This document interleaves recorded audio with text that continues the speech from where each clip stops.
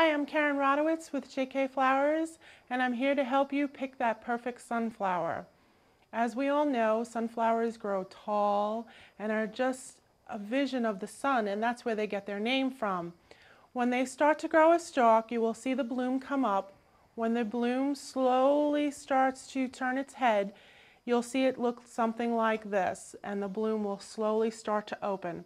This is the perfect time to pick your sunflower. Depending upon the height you want your bloom to be, it depends upon where you cut your sunflower. If you like to put them in a tall vase, you want to leave the stalk as long as it can be.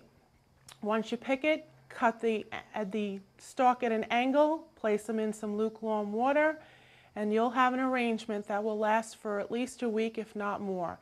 Sunflowers are great in the summer, they're great in the fall, and they're lots of fun to grow and just keep in your house. Once again, I'm Karen Rodowicz, and I hope this was helpful.